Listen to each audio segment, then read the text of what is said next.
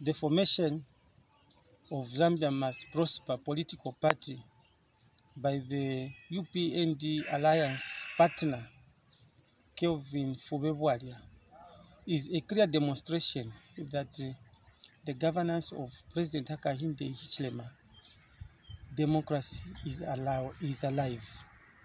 It is a clear indication that the president has tolerated democracy to prevail.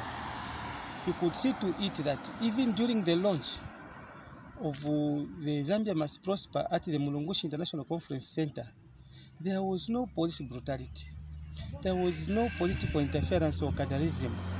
It is an indication that the rule of law is being prevailed, more especially under the tutelage of Inspector General of Police, Lemi Kajoba. Sanity has been restored to our country.